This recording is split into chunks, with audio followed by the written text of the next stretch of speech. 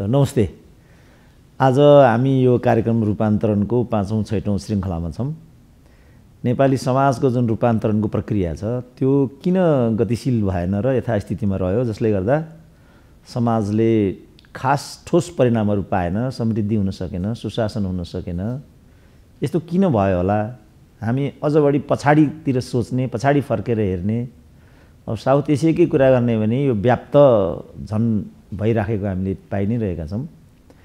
यो कार्यक्रमको मुख्य थेम चाहिँ त्यो हो र मैले अर्थशास्त्रको दृष्टिकोणबाट, धर्म संस्कृतिको दृष्टिकोणबाट र इतिहासको दृष्टिकोणबाट समेत पनि विभिन्न किसिमका विज्ञहरूलाई यो कार्यक्रममा जोड्ने यो हेतु लिइरहेको दर्शकहरूमा सर्वविदितै छ। त्यो क्रममा आज मैले राजनीतिक शास्त्रका दृष्टिकोणले हाम्रो समाज कहाँ छ, यो हुनुपर्थ्यो के, राजनीतिक शास्त्रले कति काम गर्यो, गरेन भने कहाँ कहाँ गरेन, के गरेन र कस्तो गर्नु पर्थ्यो र मात्रै राजनीतिले चाहिँ हामीलाई अघि मैले उल्लेख गरेका प्रतिफलहरू दिन सम्भव हुन्थ्यो भन्ने कुरालाई मध्यनजरमा राखेर नेपालका एकजना ख्याति प्राप्त राजनीतिशास्त्री जसले त्रिभुवन विश्वविद्यालयमा पनि पढाउनु हो र यो विषयमा विद्यावारिधि र अनेक अनुसन्धान रेगुलर रूपमा पत्रपत्रिकाहरूमा लेखिआएका गङ्गा थापाजीलाई आमन्त्रण गरेको छु। सर्वप्रथम म यस कार्यक्रममा डाक्टर साहबलाई स्वागत गर्न चाहन्छु। नमस्कार, थ्याङ्क यू। अब राजनीतिशास्त्रलाई चाहिँ यहाँले कसरी बुझ्नुहुन्छ र त्यो पर्सपेक्टिभबाट हेर्दा राजनीतिशास्त्रले हाम्रो समाजलाई बदल्नमा कसरी भूमिका खेल्यो र यसको मोडल कस्तो भयो, यहाँबाट थालौँ न। अब ठिक छ, यसको ठ्याक्कै उत्तर त सेन्टेन्समा त नहोला। अब के भने हो, सबैलाई निर्धारण गर्ने नै राजनीति नै भयो। पहिले होइन कि प्लेटोको टाइमबाट नै एउटा गाइडेड भयो। अब त्यसो हुनाले त्यो राजनीति शुद्ध हुनुपर्छ, त्यसको एउटा सिभिल पोलिटिकल भर्च्यु पनि हुनु पर्यो, त्यो अनरेबल एउटा चाहिँ सिस्टम पनि हो भनेर प्लेटो देखाउनु भनिराखेको हुन्। उनले सर्टेन क्राइटेरियाहरू त्यो बेलामा पनि तोकेका थिए, कस्तो शासक हुनुपर्छ, कस्ता के हुनुपर्छ भनेर देखाएको थिए। अब पछि क्रममा चाहिँ विभिन्न इतिहासमा जान चाहन्न, फेरि पापासीहरू, फेरि स्टेटमा कुन ठुलो हुने सानो हुने रह्यो। तपाईँ इतिहासको विज्ञ हुनुहुन्छ, मैले त भन्न पनि पारेन। र यो चाहिँ अब रिनेसा एउटा आएको हो पोलिटिक्समा, त्यसमा जोडिएको। त्यो 1414 सेन्चुरीबाट 17 सेन्चुरी जस्तो भन्छ टेन्टेटिभली, 300 वर्षमा हो। त्यसको एउटा प्रतिफल चाहिँ ट्रिटी अफ वेस्टफेलिया भन्ने हो, 1648मा कतिमा भएको जस्तो लाग्छ मलाई। त्यहाँबाट मात्रै पोलिटिक्सको अलि इमर्ज गर्यो के हुने त भनेर भन्दाखेरि त्यसले ट्रिटी अफ वेस्टफेलियाले 3-4वटा कुरा गरेको थियो। एउटा सेल्फ डिटर्मिनेसनको कुरा गरेको थियो, एउटा सोभरेन्टीको कुरा गरेको थियो, एउटा नन इन्टरभेन्सनको कुरा गरेको थियो, एउटा कोअपरेसनको, यस्तै कुराहरू गरेको थियो। पोलिटिक्सको कुरा हो कि नेसनको कुरा हो? नेसनको कुरा पनि हो, पोलिटिक्सको कुरा पनि हो। किनभने त्यहाँ पछिबाट त एसर्ट हुने भयो कि पोलिटिक्सहरू कसरी गभर्न गर्ने भन्नेमा त्यहाँबाट कन्सेप्ट आयो होइन। अब पुरा त म्याग्ना कार्टाबाट नै सुरु भयो डेमोक्रेसीको, तर त्यहाँबाट एउटा लाइन बन्यो। यो चर्च भर्सेस रिलिजनको कुरा, पोलिटिक्सको कुरा चाहिँ कहिले आउँछ? यो त पहिलेदेखिबाट आयो, त 1668सम्म आयो। त्यहाँ पछिबाट अब एउटा दिशामा जानुपर्छ। त्यहाँ पछि नै डेमोक्रेसी, पोलिटिकल सिस्टम यी कस्ता प्रकारहरू हुने भन्ने त्यहाँबाट आएको। नत्र भने पहिले त अर्कै किसिमका रुलरहरू थिए होइन, त्यहाँबाट एउटा जाऊ भएको। र हेर्दै जाँदाखेरि 19th सेन्चुरीमा चाहिँ युरोप बन्यो र 20th सेन्चुरीमा अमेरिकाले डेभलप गर्यो।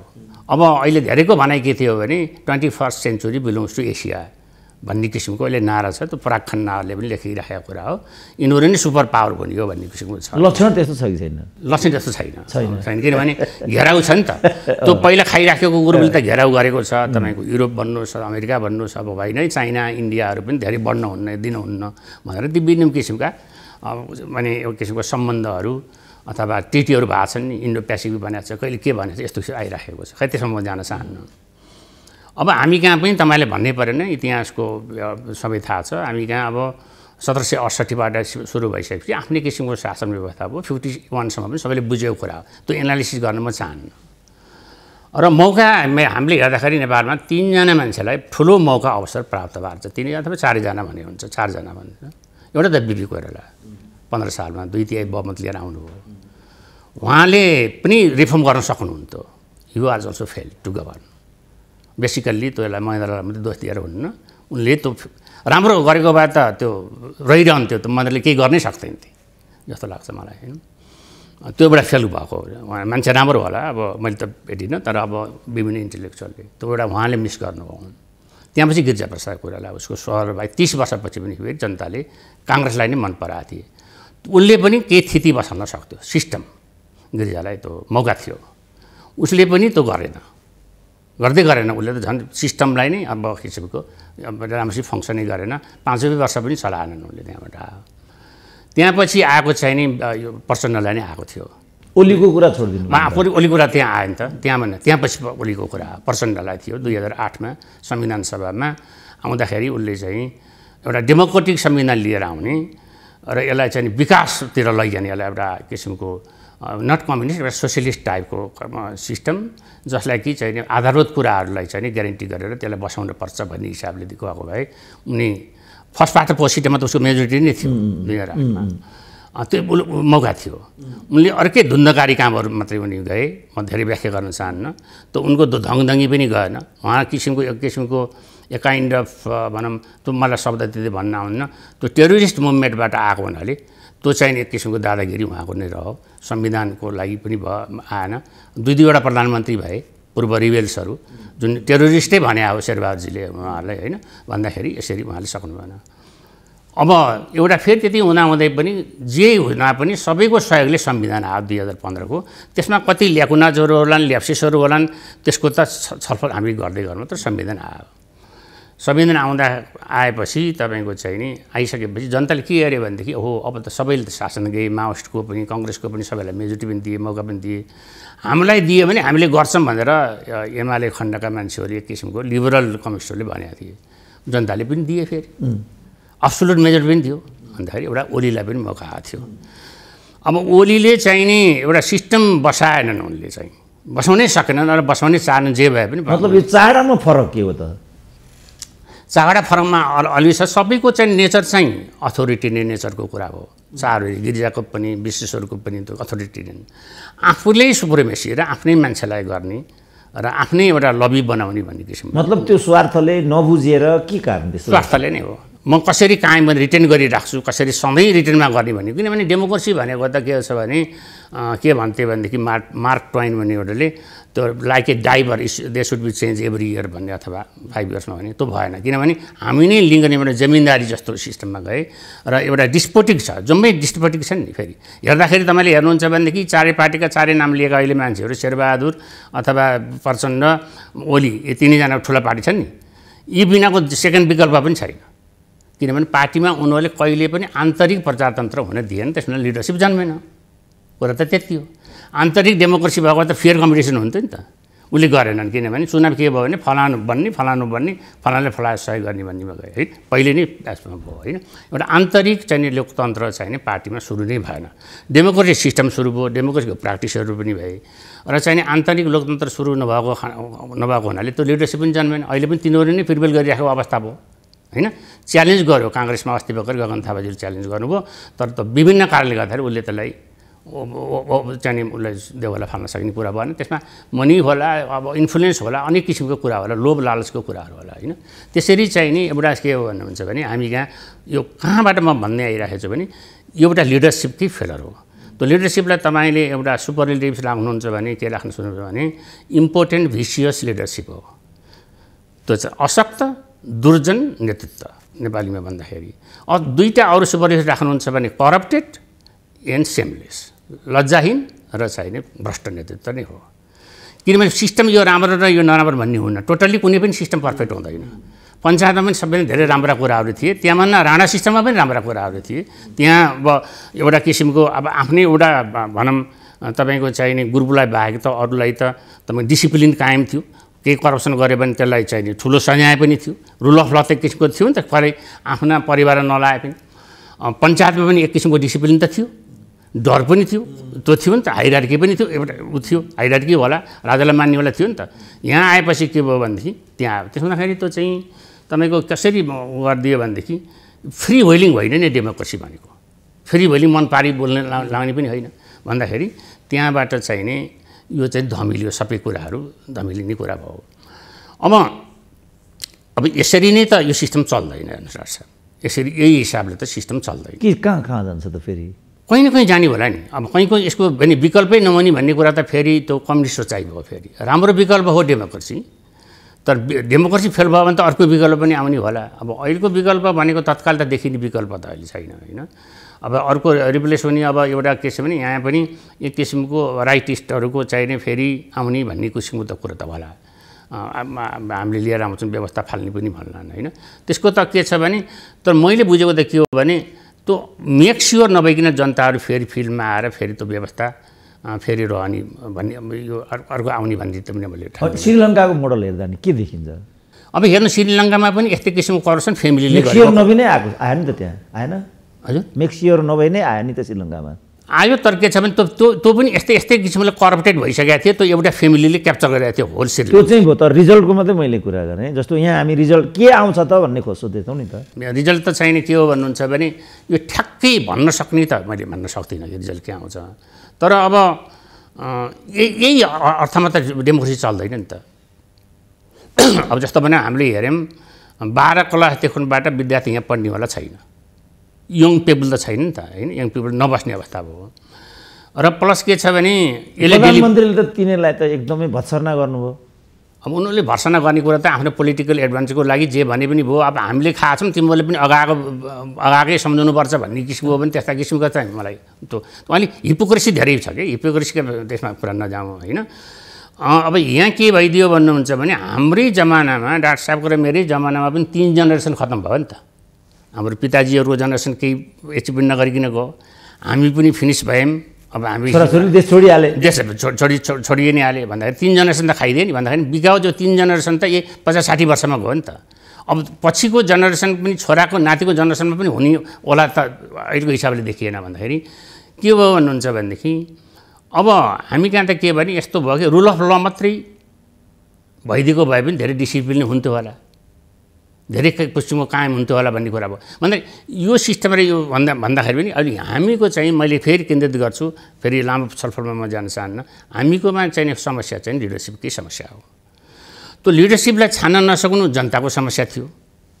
जनता त अबुझकर छन्, भ्रममा परे, एक किसिमको चाहिने त्यस्तो किसिमको चाहिने भाषणमा अथवा मोलाइजमा परे भने पनि त उनीहरूलाई फाल्न सक्ने मौका त मेम्बर अफ द पार्लियामेन्टलाई थियो।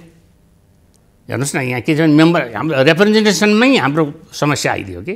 अब उनीहरूले ओलीलाई नेता नबनाएको भए, देवलाई नेता नबनाएको भए, प्रचण्डलाई नेता नबनाएको त प्रधानमन्त्री हुन्थेन नि त होइन है। अब तपाईँहरू बस्नुपर्छ, तपाईँहरूलाई चाहिने तपाईँले डेलिभर पनि गर्न सक्नु भएन, तपाईँको भिजन पनि देखिएन, मिसन पनि देखिएन।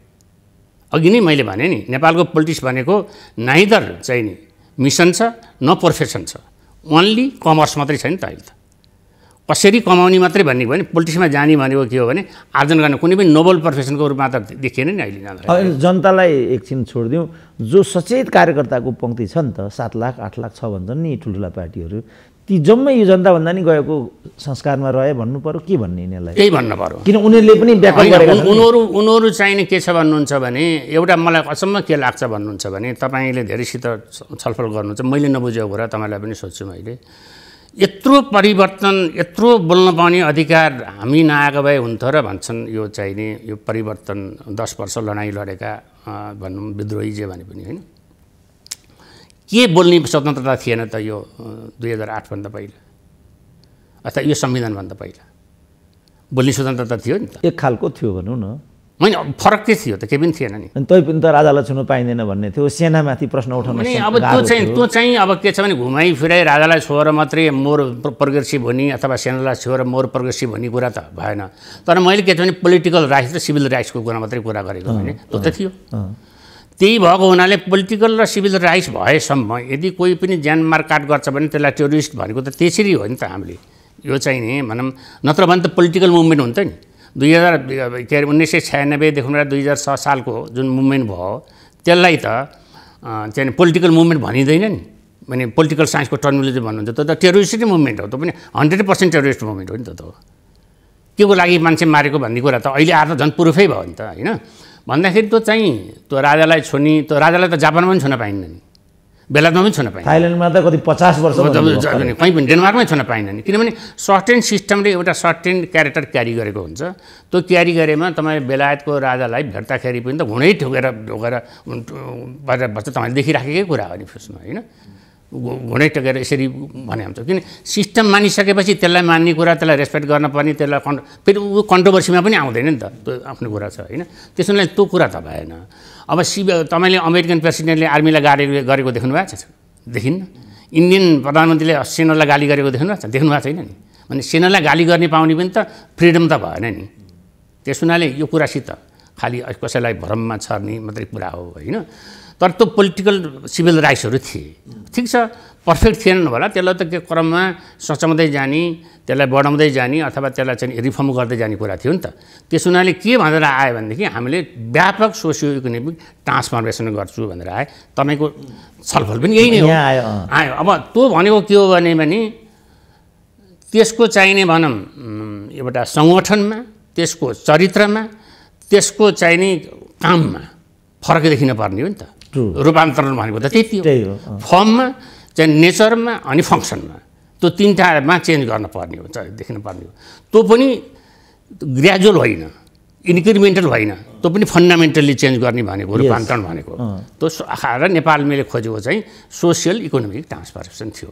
पोलिटिकल ट्रान्सफर्मेसन त भइराखेकै थियो नि, त्यो 46मा पनि त्यही खोजेको थियो जनताले। तर त्यो चाहिने 1500 भनौँ र माओवादी विद्रोहको पछि एउटा कम्बिनेसन पिस भइसकेपछि पनि त्यही खोजेको थियो जनताले। त्यसमा त टचै भएन। त्यो टचै भएन के भने टच हिजो माओवादीलाई पनि थियो, गिरिजालाई पनि थियो, ओलीलाई पनि प्रशस्त थियो, किनभने द्वितीयको नेता त उही हो नि, ऊ थियो नि, उसले बनाउन सकेको भए र उसलाई च्यालेन्ज आएको बाद उसले जनता गुहार्न सक्थ्यो। त्यो फङ्सनै भएन, फङ्सनै गरेन, उसले त्यतापट्टि जाँदै गएन। त्यसमा के हुनुपर्छ भन्नुहुन्छ भने एजुकेसनको कुरा, हेल्थको कुरा, सेक्युरिटीको कुरा, इम्प्लोइमेन्टको कुरा, basically the protection of the चाहिँ हामी कहाँ पनि के छ भने मोर देन 50% पपुलेसन त बिलो द पवर्टी लाइन छ नि, तिनलाई पनि हेरेर एउटा नेचरली पनि त्यो कम्युनिस्ट भन्ने अथवा डिक्टेटोरियल अब्सोल्युट भन्ने कुरा त भएन। अलिकति तपाईँको चाहिँ प्रोग्रेसिभ किसिमको उसले लगायो भए त केही पनि थिएन नि, केही पनि भएन। ल भन्नुहोस्, एउटा सिङ्गल लङ टर्म इफेक्ट पर्ने ओलीजीको पालामा अस्ति द्वितीयमा कुनै आएन, कुनैमा पनि इम्प्रुभ भएन नि भन्दाखेरि, हिजो माओवादीमा पनि आएन भन्दाखेरि त अहिले आउँदाखेरि त के भयो भने एकुमुलेसन अफ वेल्थ, जसले चाहिँ कमा त्यसलाई सुरक्षा गर्छ। जस्तो माने अहिले भर्खरै तपाईँले पनि भनिरहनुहुन्छ त्यही अहिलेकोमा गृहमन्त्रीले बालुवाटार के टार अथवा चाहिँ भुटानी दुनियाँ कुरा आयो नि, यो हुँदैन भन्ने कुरा जनतालाई थाहा थियो। यो खालि कुरा उठाउने, त्यसलाई उठाउने, हो हामीले गरेका छौँ, ल हामीले अहिले त कुरा उठाउने हामीले भन्यो, किनभने मान्छेसम्म डेलिभर हुँदैन जबसम्म त्यसको रिजल्ट हुँदैन, तपाईँले बोलेर मात्रै त भएन। र पोलिटिकल सिस्टम चाहिँ मैले केमा डिफर गर्छु भनेदेखि बेनिफिटिङ टु एभ्रिबडी हुनुपर्छ, त्यो जुन भए पनि हुन्छ, प्रत्येक जनताले त्यो फिल गर्नु पऱ्यो यो सिस्टमले मलाई एड्रेस गरेको छ। त्यो चाहिँ जुन सिस्टम भए पनि रहने त दिगो हुँदैन, किनभने largest chunk of the population यदि दुईको भएन भने त तपाईँको रहन्न भन्दाखेरि त्यतापट्टि ध्यानै छैन। र के भन्नुहुन्छ भनेदेखि मिसन पनि छैन, प्रोफेसन पनि छैन। मैले अघि नै भने खालि कमर्स कमाउने मात्रै कुरा छ नि त, अहिले त यसले त चल्दैन। यसले त केही वर्षसम्म त कसैले कमाउला, कमाएपछि ठुलो पनि होला। अब यी सबै ठुला मान्छेहरूको बाहिरी बसोबास छ, छोराछोरी बाहिर छन्, पैसा त बाहिर लैजाने हुन्, आफ्नो सम्धी आफ्नो ज्वाइँ यस्तालाई राजदूत बनाउँछन्, के बनाउँछन्, त्यहाँबाट पैसा लैजान्छ नि मान्छे। त्यो पनि आशा त गाउँबाट फेरि केन्द्रमा थुपार्छन्, भन्दाखेरि तपाईँको छ नि त। इन्डियाकै कुरा हेर्नुहुन्छ भने पनि तपाईँको प्रधानमन्त्री राष्ट्रपतिहरू दिल्लीमा बस्दैन, रिटायर भएको, ऊ आफ्नो जहाँ घर उहीँ गएर बसेका हुन्छ। अब यहाँ के छ भने जो रिटायर भएको यहीँ बसेको छ, अन्त सबैका मोटरहरू हिँडिराखेको छ नि त हिँडेर, होइन? राजाको पालामा अलमोस्ट नभए बराबर थियो, होइन? त्यति बेला त्यसमाखेरि हामीले चाहिने चरित्रमै परिवर्तन, एउटा माइन्डसेटमै चेन्ज भने एटिच्युडमै चेन्ज आएन। त्यो एटिच्युडमा ठुलो चेन्ज आउनुपर्ने। मान्छेले खोजेको कस्तो भन्नुहुन्छ भने अब एकदमै सिन्कान्सन जापानको जस्तो ट्रेन खोजेको हो कि मान्छेले, त्यो नसके पनि त्यसलाई अलिक मुभमेन्ट अगाडि गएको भए त हुन्थ्यो। अब भनौँ न, अब अहिले आएर तपाईँको खालि लोकल गभर्मेन्टमा अलिअलि काम देखिए, जहाँको देखिए पनि लोकल गभर्मेन्टमा हामीले न्युजमा नआएका ठाउँमा पनि काम भएका छन्। यदि if you talk with the people from outside, केही न केही परिवर्तन भएको छ। नयाँ जेनेरेसनका मान्छेहरू आएका रहेछन् अहिले। त्यो मेयर सेयरभनीमा तिनीहरूले केही गरिराखेका छन्। काठमाडौँमा पनि त्यो देखिएको छ, पाटनमा पनि हामीले देखिराखेका छ। तर त्यो तपाईँको चाहिँ जनताले त्यसलाई स्वीकार गर्न तयार छैन। हिजोको केस हेर्नु हो न्यु रोडको अथवा भने पनि हामीलाई यहाँ राख्न पाउँछ, अघिल्तिर हाम्रो मोटरसाइकल राख्नुपर्छ, हाम्रो कार रोकिनुपर्छ भन्नेमा आन्दोलन छ। माने कालोपत्रे रोडमा कहीँ पनि मोटर पार्किङ हुँदैन। त्यो डेजिनेटेड एरिया मात्रै हुन्छ, त्यो पनि सर्टेन समयमा मात्रै हुन्छ। संसारमा हामीले देखेको पनि त्यही नै हो होइन। अब एउटाले के भन्थ्यो भने बागबजारमा पार्किङ गरेर न्यु रोड आउनु त धेरै टाढा छ नि भन्थ्यो। कति टाढा छ त्यो होइन? त्यो त चाहिने तपाईँ बाहिर जानुभएको छ, एउटा ठुलो मलको जति हिँडे जति पनि छैन नि होइन। भन्दाखेरि हाम्रो त सोचाइमा कस्तो अब हुनुहुन्छ भने जनता पनि त्यो एकदम मलाई कहिले कहिले के लाग्छ भन्नुहुन्छ भने माओवादीले जुन गरे नि त्यो परिवर्तन त्यो जनताले त्यो त्यत्रो फड्को नखोजेको कुरा हो। मलाई भन्नुहुन्छ भनेदेखि त्यो 300 वर्षको रिनेसाको पिरियड जस्तै परिवर्तन हो हामी यहाँ। त्यो चाहिँ प्रोग्रेसिभ परिवर्तनै हो। म त अझ के भन्थेँ right to internal self determination सहितको चाहिने के अरे फेडरलिजम दिनुपर्छ भन्ने पक्षको मान्छे हुँ म अस्तिसम्म। अब अहिले आएर हामीले के देख्यो प्र्याक्टिसमा भनेदेखि यो प्रोभिन्सियल गभर्मेन्ट त नभए पनि हुन रहेछ भने त बडा कन्ट्रास्ट हो। त्यही नै बढ्ता भयो कि भन्ने होइन, त्यो बढ्ता नै भयो। रिग्रेसिभतिरै किन वाइ नट ट्रान्सफर्मिङ सोसाइटी भने त्यसमा तपाईँको चाहिँ के छ पहिले नै झट्टै अधिकार दिएको भए जसरी 1998 1999 जुन स्थानीय सरकारको बिल आयो त्यो बेला दिए भए सायद यो कुरै आउनु नै चाहिँ जस्तो लाग्छ। किन अधिकार नदिँदाखेरि म्युनिसिपलमा डाइरेक्टै ठुलो अधिकार दिएको भएदेखि त यो बिचकोले त केही कामै गरेको छैन नि। किनभने मैले नबुझेको कुरा के हो भन्नुहुन्छ भने यिनीहरूले पनि बुझेनन् त्यो फेडरलिजम भनेकै इनहेरेन्ट पावर हो। त आफै त्यसलाई गर्ने हो कि अन्तर्निहित अधिकार भएको हो कि त्यो कसैले दिने होइन। अब अहिले के भन्ने देखेको छु भने मलाई 2 नम्बर प्रदेशले केही एसर्ट गर्छ जस्तो लागेको थियो। किनभने मैले पुलिस राख्नलाई, मैले फलानु सेक्युरिटी राख्नलाई अथवा फलानु चिज राख्नलाई केन्द्रसित सोध्ने होइन। फेडरलिजमले आफैले त्यो गर्ने, तर पैसा पनि आफै कमाउने हो। फेरि पैसा चाहिँ यहाँ दिनुपर्ने होइन, त्यो त मिलेन नि। हो यहाँ पैसा दिने भएपछि त यसले त आफूले त चेक त गर्ने नै भयो भन्दाखेरि उसले नै आफैले प्रोजेक्टहरू लिएर आएर आफूले ग्रेजुअली 1 वर्षमा नभए पनि एउटा काम गरेर त्यसलाई आफ्नो अधिकार गर्दै जाने, केन्द्रसित बढी डिपेन्डेन्ट नहुने र आफ्नैमा फोकस गर्ने। जस्तो भनौँ अमेरिकाको केसमा हेर्नु हो भने पनि यदि त्यो चाहिने न्युयोर्क स्टेटको चाहिने मान्छे त्यहीँ जन्मिएको छ, त्यहीँ बस्छ भने त्यहाँको कलेजमा चाहिँ फिस कम्ती हुन्छ, ट्युसन फी। त्यो नजिकै स्टेटमा गयो भने फिस डबल हुन्छ। त्यो बनाइदिएछ भने you have to so the evidence that you are there. त्यहाँ छ मेरो सबै छ भने उसले भेरिफाई गर्छ त्यहाँ छ भने फिस छ। त्यो त आफ्नो स्टेटले आफूले गर्ने हो। त्यो फेडरलिजममा त्यसरी गरे हुन्छ तिनीहरूले होइन। त्यहाँको एउटा एजुकेसन पोलिसी छ भने अरू ठाउँमा एउटा किसिमको पोलिसी छ, त्यसरी गर्छ। हुन त अमेरिकन जस्तो यो हाम्रो फेडरलिजम होइन। हामी कहाँ त होल्डिङ टुगेदर टाइपको चाहिँ हो यो हाम्रो फेडरलिजम। कमिङ टुगेदर होइन, अमेरिकाको कमिङ टुगेदर हो। हामी ठ्याक्कै त नमिल्ला। भारतको पनि होल्डिङ टुगेदर हो। हाम्रो पनि होल्डिङ टुगेदर हो। भारतमा पनि त लोकल रुल्सहरू त आफ्नै खालका छन्, तर उसले त यसो गर्दै गयो नि त। भने मूल संविधानबाट बाहिर जान त कोही पनि पाएन। त्यो त पाइँदैन नि हामी नै भन्छौँ। तर के छ भन्नुहुन्छ भने जस्तो अब अहिले तपाईँ कलकत्ता जानुहुन्छ, म कसमा 10चोटि गएँ हामीलाई 26वटा युनिभर्सिटी छन् कलकत्तामा। एउटा 5-6 हजार 7,000 8,000 को विद्यार्थीको कलेज छ भने त्यसले युनिभर्सिटी दिइदिन्छ उनीहरूले, तर आफै चलाऊ भन्छ। हामीले केही पनि दिन्छ भन्छ, स्टेट एक्टबाट जान्छ तपाईँ। ठिक छ, चलाऊ आफै खर्च गर, जे गरे पनि गर। अब चाहिने के छ भने नकमाइकिन खर्च गर्न भएन भने उनीहरूले दिइराखेको छ। भने डिसेन्ट्रलाइजेसनको कुरा उनीहरूले एसर्ट गर्दै गइराखेको छ। किनभने इन्डियाको चाहिने के थियो भने भाषिक दृष्टिकोणले पनि अलिक फरक थियो। भन्दाखेरि आफैले एसर्ट गर्ने हो, यहाँ एसर्टै गरेन। लो हामीलाई त सेन्ट्रलले हेरेन, हामीसित पैसा भएन भनेको छ। त्यो केन्द्रमुखी भएपछि त पैसा दिने मान्छेलाई त्यो यहाँ बिल बुझा भरपाई बुला त भन्ने नै भयो। त्यो किसिमले चाहिँ हामी कहाँ कस्तो भइदियो भन्नुहुन्छ भने टेकन ग्रान्टेड भयो in a word to say. ल्याइदियौँ हामीले भइहाल्यो, आफै आफ फुल्छ, आफै जान्छ यो सिस्टम भन्नेमा गए। र के छ भने त्यो पहिलो चाहिँ फेडरलिजम लागू भयो त्यसमा जति पनि मान्छेहरू जानुभयो अथवा गभर्नर भएर के गरेर मान्छे पठाए, त्यहाँ बुझेको मान्छे जानु पर्थ्यो।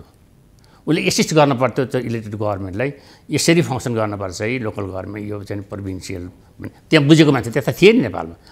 होइन बुझे, ऐराज त बुझेकै हो नि त, स्वागतै गर्न आएन नि त, गर्ने कसो भने त्यही त भने नि। त्यो मान्छेको पनि बुझेकै मान्छे त्यहाँ गइदिएको भए त, अथवा त्यो त पहिल्यै फेजमा भने मैले सायद तपाईँले भने मान्छे अलिक पछि गयो होला नि, पहिले गएर यसलाई गर्ने भने। अब त्यो बेलामा ओलीजी हुनुहुन्थ्यो प्रधानमन्त्री, युनिट भनिदिनु भएको छ। मैले युनिट भनिदिनु भएको छ, युनिट होइन नि त।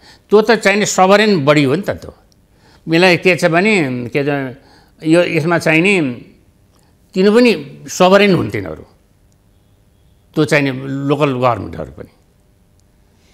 त्यो सबरेन बडीहरू हो कि त्यसमा सोभरेन उनको आफ्नै स्वतन्त्र अस्तित्व हो किन कन्स्टिट्युसनली चाहिने फर्म बडी हो नि त कन्स्टिट्युसनल फर्म बडी भयो त आफै सोभरेन भयो नि त त्यो होइन त्यसलाई के भइदियो भनेदेखि उनले एउटा के हो र हामी भनेको भनेर मैले लाग्छ त्यतिखेर ओलीजीको यहाँ धेरै नाम आयो के छ भने उनी त्यो प्रत्येक देश भने के छ भने फेडरलिजममा गएर भाषण गर्दै हिँड्नु भएको थियो त्यहाँको चाहिने पार्लियामेन्ट अथवा चाहिँ लोकल के भन्छ प्रोभिन्सियल पार्लियामेन्टमा अथवा त्यहाँ गएर भाषण गरेर मिल्ने भनेर जानु त्यो होइन नि त चाहिने उनीहरूलाई चाहिने यो हाम्रै पार्ट हो हामीले नै बनाएको हामीले नै जे गरे पनि हुन्छ भन्नेमा भने हाम्रो फोकस के थियो भने संविधान धेरै नै प्रोग्रेसिभ चिन्तन चाहिँ भयङ्कर पुरानो ओल्ड माइन्डसेट चाहिँ युनिटरी टाइपको निरङ्कुश सोच अर्कालाई अधिकारै नदिने भन्ने होइन अब अहिले पनि त्रिभुवन युनिभर्सिटीको तपाईँ कुरा गर्नुहुन्छ भने डिपार्टमेन्टले पिएचडी दिन सक्दैन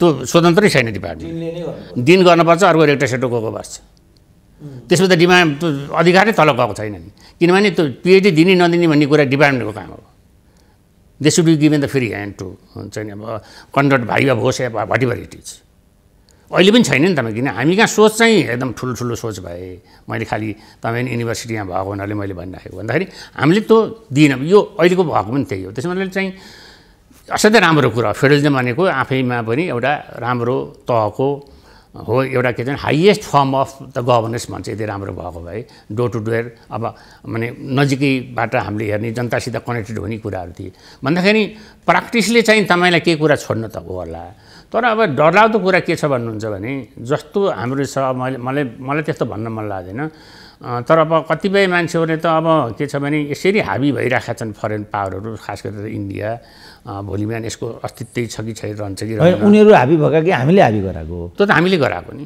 अब हामी फर्म भइदिएको भए हाम्रो एउटा मिसन भइदिएको भए हाम्रो एउटा डिटर्मिनेसन भइदिएको भए हाम्रो एउटा गोल भइदिएको भए पार्टी भएर होइन अब हामी यति अनेस्ट भइदिएको भए तपाईँले भन्नुहोस् न इन्डियामै पनि मोदीलाई किन मान्छेले मन पराउँछन् भने करप्सन छैन उसित उसले करप्सन गरेको त छैन नि आफै त उसको मान्छेले करप्सन गरेको पनि त्योसित त्यति नजिक छैन परिवार छैन बाट गरेको छैन भन्दा अब यहाँ उसले कसैको पद बेच्यो भन्ने पनि छैन होला उसको आफ्नो मान्छेहरूलाई चाहिने ल्याएको होला अब हिजो जयशङ्करलाई मन परा मन्त्री बना अर्कोलाई कसलाई बन्नु पर्ला त्यो होला त्यो चाहिँ तर त्यो त छैन नि यहाँ त के छ भन्नुहुन्छ भनेदेखि त्यो आफ्नो मात्रै हुनेर आफै क्याप्चर गर्ने मात्रै छ आफै त्यो हुने मान्छे पनि छ भन्दाखेरि त्यो चाहिँ के छ भने एउटा लिडरसिप मात्रै अनेस्टै मैले एउटा राष्ट्र कस्तो भन्नुहुन्छ भने लिडरसिप पढेको भिजनरी हुनुहुन्न तर त्यो चाहिन्छ अहिले त चाहिने कुरा हो किनभने सर्टेन प्रिरिक्विजिट चाहिन्छ है लिडरसिप बन्नलाई पनि भन्ने पनि हाम्रो हामीले पनि भनेको सर्टेन पढेको हुनुपर्छ अथवा 10 क्लास पढे पनि 12 क्लास पढे पनि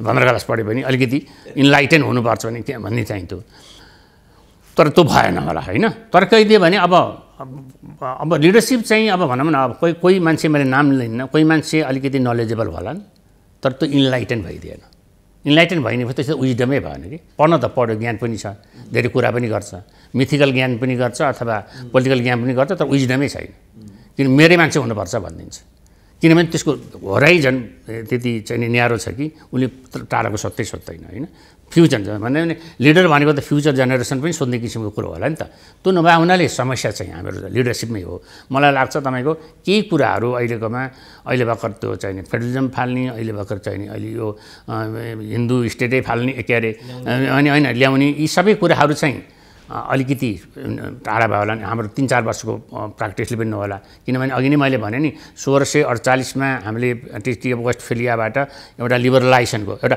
पोलिटिकल लिबरलिजमको सुरु भएको त्यतिखेर 1648 मा लिबरलिजम सुरु भएको त अहिले पनि हामी लिबरलिजमको कुरा गर्दैछ भन्दाखेरि यो चाहिँ लेन्दी प्रोसेस हो किनभने ट्रायल एन्ड इरर प्रोसेस हो डेमोक्रेसी ओभरनाइट होइन फेरि तपाईँले भन्नु होला अब यो धेरै जस्तो ल्याटिन अमेरिका अफ्रिकाका कन्ट्रीहरूमा पनि तपाईँ हेर्नुभयो भनेदेखि लामो चक्रमा गएका छन् ब्याक एन्ड फोर्थ भइराखेको पनि छ हाम्रो मात्रै होइन त हामी कहाँ अब राम्रो भइदिएको भए छिटो हुन्थ्यो होला भनौँ न अब नेल्सन मण्डेला राम्रो भयो त्यहाँ पछिका गभर्मेन्टहरू कति कर्पोरेट भइदिए त्यो मान्छे इट डिपेन्ड्स होइन त्यो सेलेक्सनको प्रक्रिया पनि छ यी धेरै किसिमले फ्याक्टरले हामीलाई काम गर्छ तर अब यो भइरहेको सिस्टम रिटेनै गरे राम्रो हो किनभने धेरै अस्थायीमै जानुभयो भने सधैँ ट्रायल एन्ड इररमै जाँदाखेरि त मान्छेको फेरि धेरै कुराहरूको इन्टर्नल फ्याक्टर्सहरू अथवा फरेन फ्याक्टर्सहरू चाहिँ प्ले गर्ने कुरा हुन्छ। प्ले गर्दाखेरि तपाईँ कहाँ जानुहुन्छ तपाईँलाई थाहै हुन्न, अर्काले डोराए हुन्छ। कहिले कहिले मलाई के भन्नुहुन्छ भने मैले तपाईँलाई share गरिहालौँ, I spend almost 2 years in Korea. 2 वर्षमा टोकियोमा पनि बसेँ होइन। यो बाटो कसरी बनाएको भने खै के गर्छन् अमेरिकनले भन्छ कि त्यो भने बनाउनु त बनाइदियो, कुन स्ट्राटेजी बनायो भने तर बनाइदियो, सबै पर्फेक्ट छ होइन, तिमीहरूको टेक्नोलोजी हो र यो भन्दा होइन अमेरिकनले गरे हो भन्छ। बट राम्रो काम गरे त त्यसलाई पोजिटिभली लिने कुरा भयो के अरे, फरेनले गरे विदेशीहरूले गरे पनि। नराम्रो काम गऱ्यो भनेदेखि हुने भयो भन्दाखेरि बाहिरको कुराहरू मैले भन्न खोजेको त्यसको ऊ पर्दैन, इन्फ्लुएन्स पर्दैन अथवा त्यसको चाहिँ भन्ने कुरा छ। आजको सन्दर्भमा इट इज इन्टरडिपेन्डेन्ट वर्ल्ड होइन।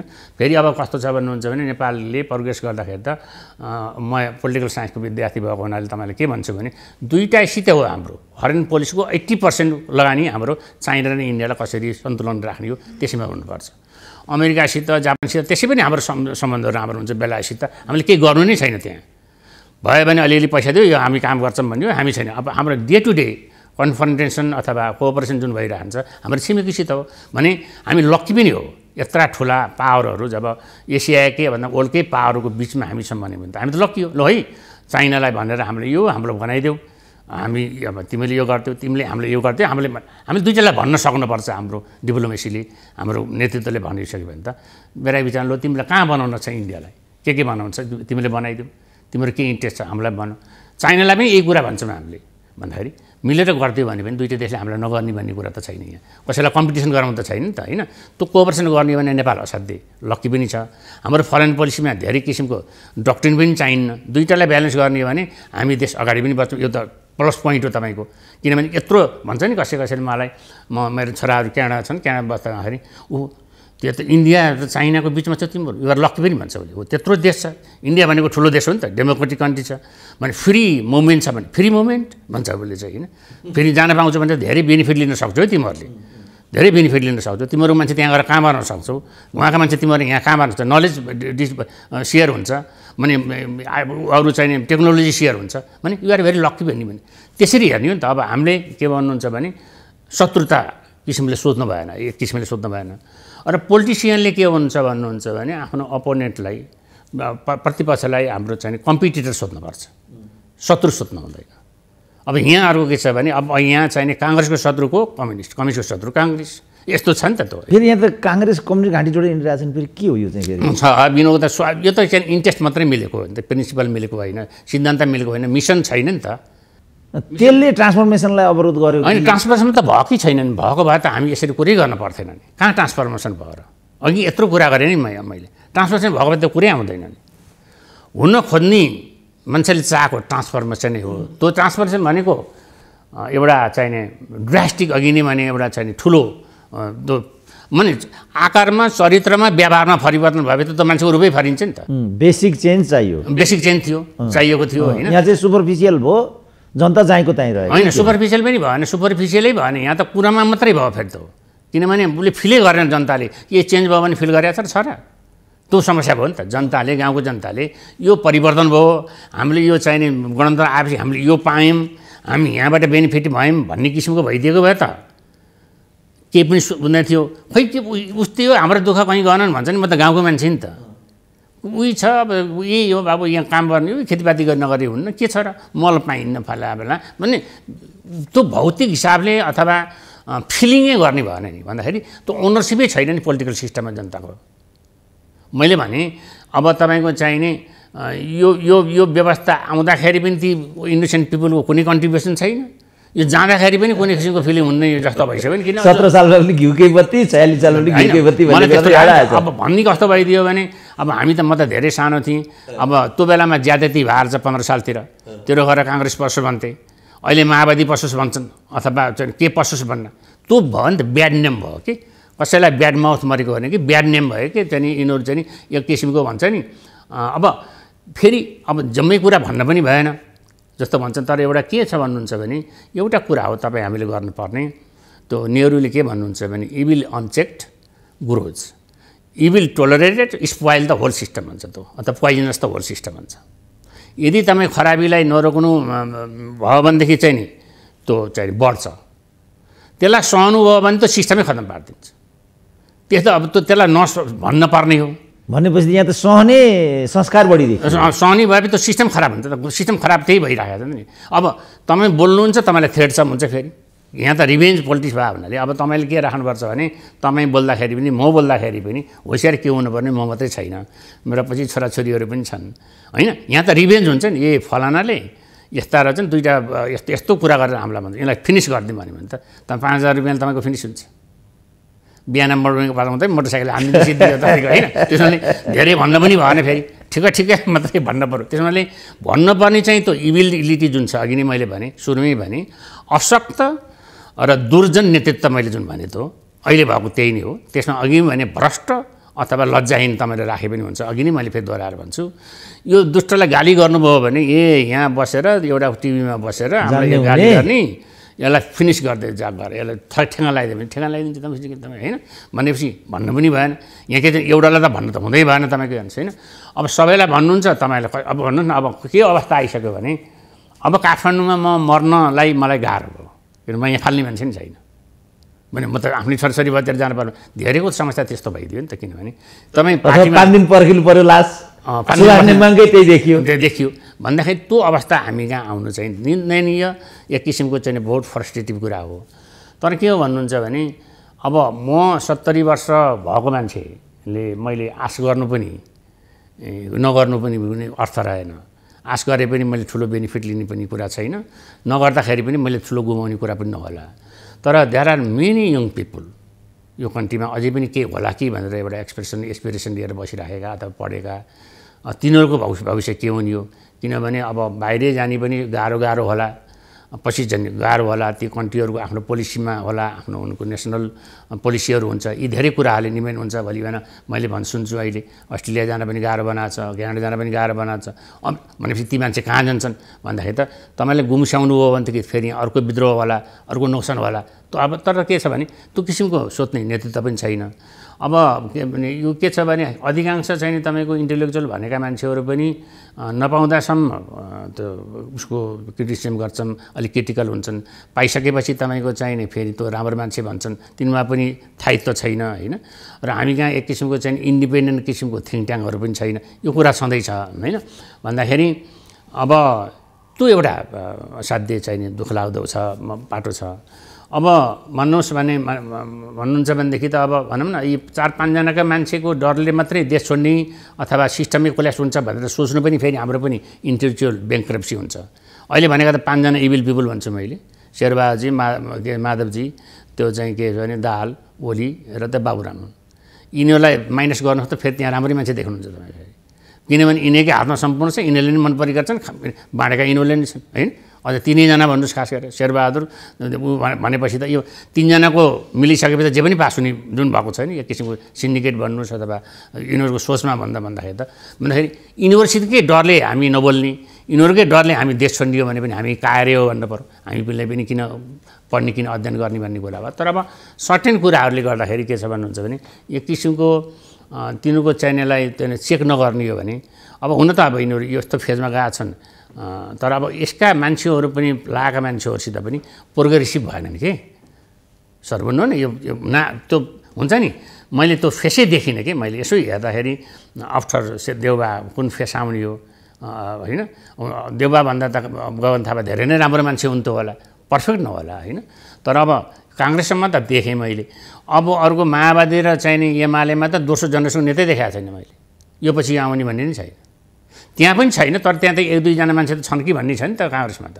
त्यो शर्मा, विश्वबन्धु के नछन् भन्ने। अब एमालेमा र उसमा को छ त दोस्रो तहको मान्छे को आउला भन्ने छ, त्यहाँ छँदै छैन नि। त्यो जम्मै चाहिँ कन्फ्युजनमा यो किसिमको ट्रान्जिसनमा छ। त्यो यो यस्तो खालको धूर्त नेतृत्वले चाहिँ वैकल्पिक नेतृत्व खडा नगरेर आफ्नो एकत्वलाई अविच्छिन्न राख्ने षड्यन्त्र अन्तर्गत यो किन कोइरालाहरूले पनि त्यस्तो गरेका थिएनन्। जस्तो बिपीकै पालामा पनि भए गिरिजा होइन भने त्यतिकै भन्ने खालको नै थियो। पछि गिरिजाका पालामा त इन्डाइरेक्टली उनले छोरीका लागि सोचिरहेका थिए। देउपाको पनि त्यही होला इन्डाइरेक्टली। त्यही त अब त्यो के छ भने दासत्व स्वीकार गर्ने मात्रै एमपी हुने जस्तो, नेता हुने जस्तो भयो नि। नेताको दासत्व स्वीकार गर्ने टाइपको भने अरू त उनीहरूले आउन दिँदैन नि। कसैले आउनै नदिने कुरा भयो। तपाईँको चाहिँ थियो होला अब बिपी छोडेपछि त 3 जनाले चलाऊ भन्ने किसिमको गिरिजा भट्टराईजी होइन, त्यो पनि थियो। अब हामीले त्यो 30 वर्षको एक्सर्साइजमा 33 वर्षमा 2 जना राम्रै मान्छे भेट्टाएको, मनमोहनजी र केशवप्रसाद भट्टराई। अब उनीहरूलाई कन्टिन्युसन भएर अलि नाम पाएको भए त हुन्थ्यो। अब मनमोहनलाई बिना विभागीय प्रधानमन्त्री बनाइदिए माकुनेहरूले होइन, यो खड्के माकुनेहरूले बिना विभागीय बनाइदिए, उसलाई के गर्नै दिएनन्। राजदरबार मन्त्री के मन्त्रालय लिएर उनी 9 महिना भए होइन। उनलाई के छ भने आफ्नो दुनो सजाउनलाई, किनभने माकुने र चाहिने त्यतिखेर चाहिने खड्गप्रसाद तपाईँ पुरो इन्डियन थिए। मलाई थाहा छ नि, म कुनै सन्दर्भमा मैले यहाँ त भन्न चाहन्न, म एउटा संस्थामा चलाउँदाखेरि यिनीहरू चाहिने पुरो इन्डियन थिए पुरा, र यिनीहरू महाकाली सन्धिमा त यिनीहरू फर्स्ट क्लासका इन्डियन ओभिडेन्ट भएको यो माकुने र खड्गप्रसाद होइन। त्यहाँपछि यिनको आर्थिक पनि वृद्धि भएको जस्तो मलाई लाग्छ, मैले हेर्दाखेरि उनीहरूलाई होइन। त्यहाँबाट गइदिए। अब त्यो बेलामा त्यो मनमोहनजीको पालामा केही सुरु हुन खोजेको थियो, अलिकति नराम्रो काम पनि त्यहाँ सुरु भएको छ, तर राम्रै काम पनि एक किसिमको सुरु भएको 9 महिनामा। मुख्य कुरा उनको इमेज सेफ थियो, थियो। अब किशनजीहरूलाई जुन हामीले भन्यौँ त्यो चाहिँ पनि एउटा थियो, किनभने म यिनीहरूसित के भन्नुहुन्छ भने म एउटा राजनीति शाससँग भन्ने थिएँ, त्यसले सम्मान गर्ने कार्यक्रम थियो यसलाई गर्दाखेरि मैले 5 जना मान्छेलाई सम्मान गरेको हुँ। म आई एम भेरी फर्चुनेट भन्छु, मलाई त्यो मौका मिल्यो। एउटा त गणेशमान, एउटा किशनजी, एउटा मनमोहन, एउटा दिल्लीराम रेग्मी, एउटा महेशचन्द्र दिल्लीराम रेग्मीको बारेमा त तपाईँ इतिहासको मान्छे नचिन्ने कुरा भएन भन्दाखेरि केही मान्छेहरू त्यतिखेर पनि थिए। अब त्यहाँपछि त यसरी डाउनग्रेड हुँदै गयो र चाहिने अब भनौँ अब के भने त्यति गर्दाखेरि पनि सोसियो इकोनोमिक रिफर्ममा माओवादीले ध्यान दिएर आफू एक किसिमको चाहिने भनौँ त एकुमुलेसन अफ वेल्थमा नलाइकन अलिकति चाहिने ट्रान्सपरेन्टली गरिराखेको भएदेखि मान्छेले त्यसले जति मान्छे मारे पनि अथवा त्यो मुभमेन्ट भएर जुन मान्छे मरे त्यसको त कुनै भरपाई नै हुन सक्दैन, त्यो भएर पनि मान्छेले एक्सक्युज गर्थे। अहिले आउँदाखेरि त यो रियल टेरोरिस्ट रहेछ भन्ने कुरा अहिले मान्छेलाई भयो जस्तो लाग्छ, किनभने हि किल द पिपुल होइन, त्यत्रो मान्छे मारेर आफूलाई मात्रै रहेछ भन्ने कुरा त प्रुफ भयो नि त। ऊ आफूले जुन भावनाले लडेको भए पनि पुष्पकमल दाहाल अहिले चाहिने नाउ इज फुल्ली एउटा चाहिने टेरोरिस्टको नेता रहेछ भन्नेमा भए। अब आफूलाई त उसले गर्यो होला, 3 चोटि प्रधानमन्त्री पनि भयो होला, अथवा धेरै किसिमको आफ्नो मान्छेलाई पनि ठाउँमा लगायो होला। तर काङ्ग्रेसले यति बुद्धो रहन्छ त जुन ट्याग दिनुभयो माओवादीलाई, उहीसँग उनीहरूको अहिले सहकार्य भयो। यिनीहरू कस्तो भन्नुहुन्छ भने अब अहिलेको हिसाबमा अहिले 2000 अस्तिको चुनावको कुरा गर्नुहुन्छ भनेदेखि नालायक त ओली र उद्योगमा नै भयो नि त। यो भने प्रचण्डलाई प्रधानमन्त्री बनाएर थपडी बनाउनु त उनी भयो नि, पहिला त ओली नै भयो।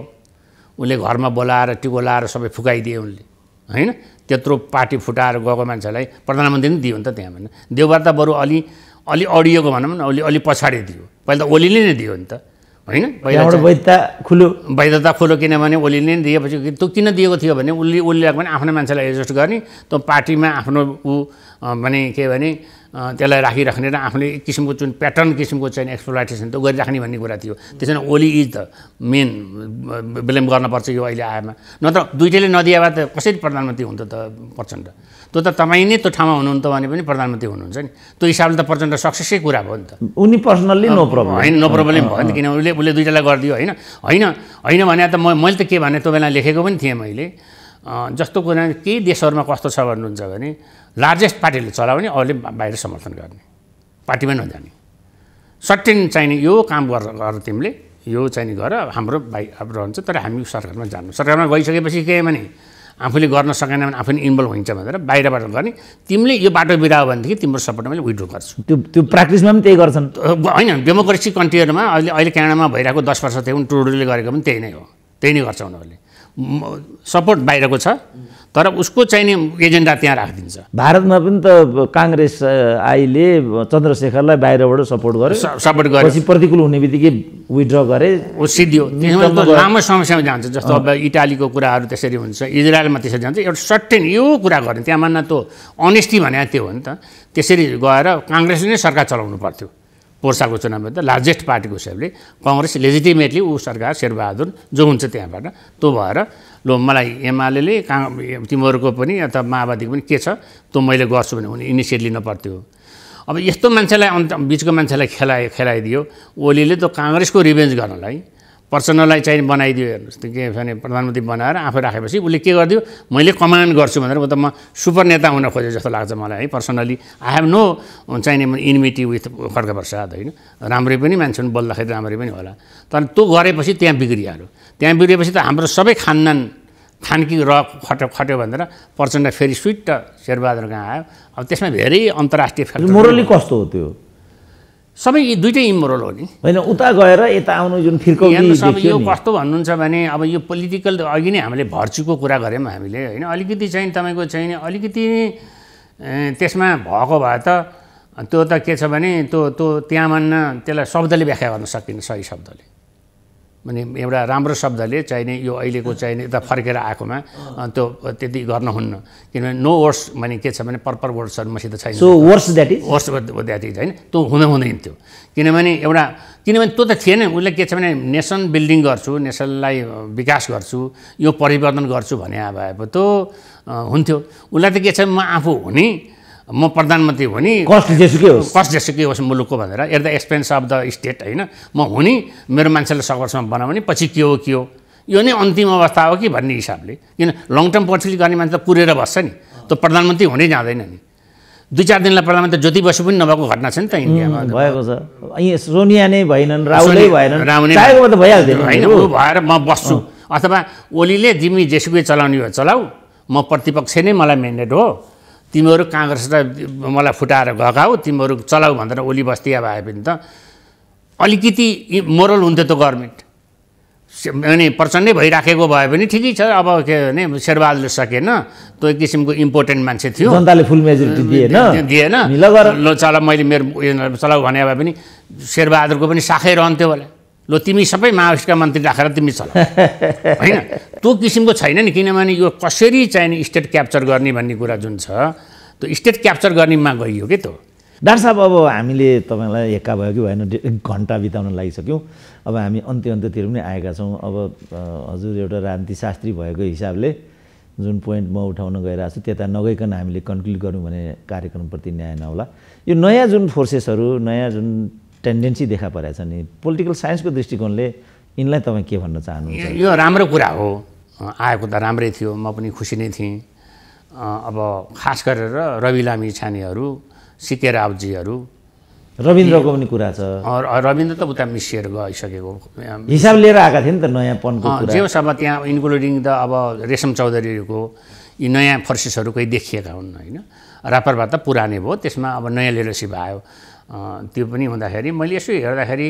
आई वाज भेरी ह्याप्पी त खुसी नै थिएँ र मैले एकचोटि त्यसमा लेखेको थिएँ यिनीहरूले चाहिँ नि सत्तामा जान हुन्न र यिनीहरू पार्लियामेन्टलाई नै अवरुद्ध गरेर भए पनि केही इस्युहरूलाई चाहिँ नि यिनले गभर्मेन्ट जुन बन्छ जसको बन्छ ओली भन्नुहोस् अथवा प्रचण्ड भन्नुहोस् अथवा शेरबहादुर भन्नुहोस् र यिनीहरूले चाहिँ नि यो कुरा गर्छौ भनेदेखि गर्दैनौँ भने हामी चल्न दिन्नौँ जस्तो करप्सनमा यो कुरा उठाउनु भने किनभने 1-2जना मान्छेले त पार्लियामेन्ट्री बन्द गर्न सकिन्थ्यो भने तिनीहरूसित 34 छोडा थियो सिके राउतभन्दा बाहेकको यसमा के अरे रवि लामी छानेर लिङ्गदेनबाटै 34 सिट छ जस्तो मलाई लाग्छ 34 माथि छ पार्लियामेन्टै अवरुद्ध गरिदिने करप्सनमा जुन छन् त भनौँ न यो अहिले निक्लेको करप्सन पछि कैयौँ करप्सन छ नि एनसेलको करप्सन होला कति छ करप्सन होइन हन्ड्रेड्स अफ थाउजन्ड्स अफ होलान् यी कुराहरू राखेर एउटा गरेको भए सुधार भइहाल्थ्यो अब कुरा के भइदियो भनेदेखि रवि लामिछाने पनि उहाँले पनि दौरासौरा सिलाइहाल्नुभयो अब लिङ्गदेनले पनि दौरासौरा सिलाइहाल्नु जुन अगेन्स्ट त चाहिने पिपुल्सको म्यान्डेट थियो यो इन्टेलेक्चुअलले त्यसलाई रुचाएको थिएन अनि त्यहाँ गएपछि परिवर्तन हुन्छ तिनीहरू चाहिँ ग्रेट मिस्टेक थियो त तिनीहरूको ठुलो मिस्टेक थियो अझै पनि उनीहरू सत्तामा जान पाए परिवर्तन गर्न सकिन्छ भन्ने किसिमको त्यो नाउँ चाहिँ परिवर्तन गर्न सकिन्छ तर सत्ता क्याप्चर के भने पावर सेन्ट्रिक पोलिटिक्स आखिर यहाँ त्यही भयो सबैको जस्तो थियो पुराना काङ्ग्रेस मुस्को उनीहरूको पनि पावर सेन्ट्रिक पोलिटिक्स भयो द्याट वाज अ मिस्टेक होइन त्यसले गर्दाखेरि उनको लेजिटिमेसी गुमेको छ चुनाव त जित्नु होला उहाँले होइन अरे बा अब जहाँसम्म व्यक्तिगत मलाई भन्न मन लाग्दैन मैले चिन्दिनँ अब रवि लामी छानेहरूकोमा केही न केही स्क्यान्डल रहि नै रहिरहेको छ अहिले स्टिल होइन इकोनोमिक इन्भल्भमेन्टको कुरा छ अथवा अरू भनौँ धेरै कुराहरू उहाँसित छ किनभने एउटा कुरा कस्तो लाग्छ भन्नुहुन्छ भने उहाँ यो पदमा आउँछु भन्ने उहाँको कल्पना थिएन 5 वर्ष अगाडि उहाँ गर्दा गर्दै चाहिने समयले साथ दियो गट पिपल म्यान्डेट आउनुभयो पहिलाका केही चाहिने डार्क सेक्रेटहरू पनि त्यत्तिकै रहे त्यो ह्युमन नेचरै हो त्यसमा ठुलो मान्दिनँ तर पनि अब त्यसको त्यो रवि लामी छानेहरू प्रचण्ड अथवा चाहिने ओली अथवा चाहिने भनौँ देउबा जस्तो क्रिमिनल त्यति साह्रो भ्रष्ट भन्ने कल्पनै हुन सक्ने तुलना नै हुँदैन, भेरी लेस हो। त्यसैले जनताले पनि फेरि उसलाई जिताएको हुन् होइन। त्यो उहाँले आफैले फेरि त्यसलाई आफ्नो इमेजलाई सपारेर फेरि है हाम्रो मिस्टेक थियो, यहाँ हामी सत्तामा जानु मिस्टेक, हामीले यो गर्नुपर्थ्यो भनेर गयो भनेदेखि स्टिल पिपुलले एउटा विकल्प खोल्ला। तर के छ भने पहिला त आफैले त्यसलाई कमिट, हामीलाई के रहेछ भन्नुहुन्छ भने आफूले केही गल्ती गऱ्यो भने त्यसलाई जनतालाई त्यो सरी भन्नै नसक्ने त्यो किसिमको एउटा फ्युडल लिडरसिप छ नि त हाम्रो, निहुराउँदैन नि तपाईँको। कोही पनि तपाईँको यी नेताहरूलाई यसरी निहुरेर हात मिलाएको देख्नु भएको छ, नमस्कार गरेको देख्नु भएको छैन नि। नमस्कार गऱ्यो भने गरेर हिँड्छ नि त, त्यस्तो छ नि त, जुनसुकै न त्यो चाहिँ पोलाइटनेस एउटा छैन नि त होइन। त्यो एउटा उहाँले गर्नुपर्छ। अब लिनेनहरू पनि चाहिने के छ भने एउटा राज संस्थाको नाममा बेचिराखेको ग्रुप थियो, कमल थापाजीहरू जस्तो ग्रुपलाई, अथवा उहाँहरूलाई त अब धेरै छ, उहाँले अब राम्रो काम भन्दा नराम्रै काम गरेर 24जना जति सांसद मैले पनि भोट दिएको त्यतिखेर त्यो समानुपातिकमा। त्यो हुन्छ भने यसलाई हुन्छ भनेर मैले फर्स्टमा त दिइनँ, एक दिन 24वटा सिट उसले लाँदाखेरि मैले पनि एउटा भोट दिएको, फेरि पोलिटिकल साइन्सकी मान्छे पनि परिदिएको। तर उहाँको त्यो मिसयुज गरिदियो उसले, सबैले मिसयुज हो भन्दाखेरि अहिले रवि लामी छानेहरू लिँदैले पनि मिसयुज अफ द पिपुल्सको चाहिँ मेन्टललाई मिसयुज गरेको सत्तामा गएर, किनभने आफूसित नभइकन कोलिसमा जान हुँदैन, बाहिरबाट सपोर्ट गर्नुपर्छ एजेन्डामा होइन। भन्दाखेरि अब उनी पनि लिँदैनहरू पनि सत्तामा गइदिए, फेरि अब त्यो भ्रष्ट स्रष्टको मान्छेहरूलाई पनि र अब इकोनोमिकली ऊ भएको मान्छेलाई पनि फेरि मन्त्री सन्त्री बनाए, किन पैसा चाहिने भयो हुनाले त्यो उसमा पाइदा गरे भन्दाखेरि यही किसिमले त उनीहरूले गए भने त मलाई चाहिँ अब भविष्य रहन्न, राम्रो रहन्न। तर अब अझै पनि 1 वर्ष छ, 1 वर्षपछि यो हुन्छ भने हामी चल्न दिन्छौँ, नभए पार्लियामेन्टले चल्न दिनु, त्यो हतियार त अहिले पनि त छ नि त। यी कुराहरू भनौँ न, किन रोकियो चाहिने बालुवाटारको प्रखण्ड, किन रोकियो ललिता निवास, किन रोकियो चाहिने यो रोकियो किन बालकेन खाँड, किन गोपी भनौँ न, यो गरेर पार्लियामेन्टै अवरुद्ध गर्ने भने त अहिले पनि मौका त छ, उनले पिपुलको सेन्टिमेन्ट क्रिएट गर्न सक्छन् होइन। अब त्यो त उनीहरूको पाटो होइन, उनीहरूलाई आउँछ। अब यदि उनीहरू पनि गाइडेड बाई सम पनि फोर्सेस अथवा अननोन फोर्सेसहरू भन्नुहोस् अथवा फोर्सेस गर्छ भने उनले पनि गर्न सक्ने कुरा भएन, तिनीहरूको भविष्य पनि होला। किनभने मान्छेले त अब मलाई लाग्छ अब काङ्ग्रेसले, अब एमाले अब अथवा के अरे माओवादीले परिवर्तन गर्छ भन्ने कुरा त धेरै मान्छेले त गर्छन् जस्तो माने सोचेका छन् जस्तो मलाई लाग्दैन। तर पनि के हुँदो रहेछ भन्नुहुन्छ भने जनता कसरी तिनीहरूको एउटा मोहजालमा फस्ने रहेछन्। भनौँ न प्रचण्डजी जहाँ गए पनि चुनावै जित्ने, त्यो ग्रुप त त्यहाँ पार्टी नभए पनि त्यो छ नि त एउटा। पहिलो चरण चितवनबाट त भगाए नि जनताले भगाए, अन्त गएर जितिराखेकै छ होइन। अब शेरबहादुरजीले जिन्दगीभर नमर्नुसम्म जितिराख्ने यो कुराहरू छ भन्दाखेरि पिपुल पनि सचेत त अलिअलि त अस्ति त भएको, अस्तिको चुनावमा त केही त सिजित भएर फाले पनि भनौँ न। अब काम गरेपछि त राम्रो नराम्रो जे भए पनि काम गरेपछि त एफेक्ट हुन्छ। जस्तो काठमाडौँको मेयरकै कुरा हेर्नुभयो भने पनि he is doing some work. अब त्यसमा त्यसको चाहिने राम्रो नराम्रो त्यसको आफ्नै होला, तर गरिराखेकै छ, यहाँ पैसा पनि रहेछ, उसले त देखिराखेको पनि छ भन्दाखेरि काम गरेपछि त सबैले गर्ला भन्दाखेरि तिनीहरूको भविष्य चाहिँ मलाई चाहिँ अब अहिले नै भन्न सकिन्न। तर अब 1 वर्ष बाँकी छ, अहिले पनि इम्प्रुभ गर्नलाई त के छ भने किनभने मान्छे इम्प्रुभै हुन्छ। र मैले के भन्छु भन्नुहुन्छ भने नि यो अन्त्यमा के भन्छु भन्नुहुन्छ भने जम्मै तपाईँ हाम्रो ड्युटी के हुनसक्छ भने आमा खराब भइन् भनेर चाहिने आमालाई त्याग्ने होइन, त्यसलाई इम्प्रुभ गर्ने हो, त्यसलाई सचाउन खोज्ने हो। हाम्रो नेपाल कन्ट्री भनेको त हाम्रो आमै भयो। त्यसो हुनाले चाहिँ हामी सबैको दायित्व के हुन्छ भने यसलाई कसरी बनाउने, यिनीलाई कोरिबाटी गरौँ, यसैलाई कोरिबाटी गरौँ। अब त्यसमा धेरै घुनहरू हुन सक्छन्, जमुराहरू हुन सक्छन्, त्यसलाई फाल्न पर्यो कुनै लाएर भन्दाखेरि यही नै हाम्रो दायित्व हुनुपर्छ। के छ भने धेरै किसिमको रेडिकल कुरा गरेर पनि अब त्यो चाहिने अहिले काम छैन, किनभने त्यो कुरा गरेको मान्छेले पताइसक्यो भने पताउँदैन त्यो कुराहरू। हामीले रियलिस्टिक हुनु पऱ्यो। रियलिस्टिक हुन 2टा कुरा छ। एउटा कुरा त we should have A very good relation with India and China, त्यो चाहिँ म फर्स्ट प्रायोरिटीमा 80% हाम्रो फरेन पोलिसी त्यही नै घुम्नुपर्छ। अरू चाहिने डिप्लोमेसी सेमेसी अरूको कुरा त त्यसै हाम्रो एउटा कुनै राजदूत अथवा कोही गए पनि त्यसले भइले मिलाइहाल्छ, यसमा जानु पऱ्यो। र अब चाहिने के छ भने अब यिनीहरूलाई चाहिने अब हामीले भनेरै एकाउन्टेबल बनाउन खोजिदियो, रेफरेन्सियल बनाउन खोजिदियो। त्यसमा हामीले अब ब्याड माउथ नगरिकन सकभरसम्म कसैको उसमा नगरिकन त्यसलाई हामीले भन्ने।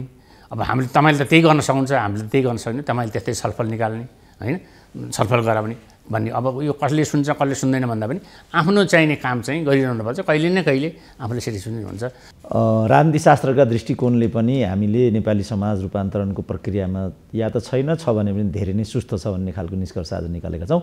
सँगसँगै नेपालको राजनीतिमा जे जति विकृति विसङ्गतिहरू छन् यसको लागि राजनीतिक नेतृत्व नै मुख्यतः जिम्मेवार छ र कार्यकर्ताहरूको दासत्व, नेपाली जनताको त्यही दासत्वलाई चाहिँ मोहर लगाइदिने जुन प्रवृत्ति छ त्यो पनि विचारणीय हुन्छ। सँगसँगै नयाँ आएका राजनीतिक दलहरूले पनि बाटो बिराएको हुनाले अझै पनि उहाँ आशावादी हुनुहुन्छ। उहाँहरू सुध्रिनुहोला र नेपाली समाजलाई राजनीतिका माध्यमबाट रूपान्तरणमा लैजान अझै पनि बेनिफिट अफ डाउट दिनेपट्टि उहाँको निष्कर्ष देखियो। आज म कलकत्तामा छु, चाँडै नै म त्यहाँबाट फर्किन्छु। फेरि दर्शक श्रोताहरूसँग भेटघाट गर्ने नै छौँ। अहिलेलाई चाहिँ डाक्टर थापालाई धन्यवाद दिन्छु र म बिदा लिन्छु। नमस्ते। नमस्कार।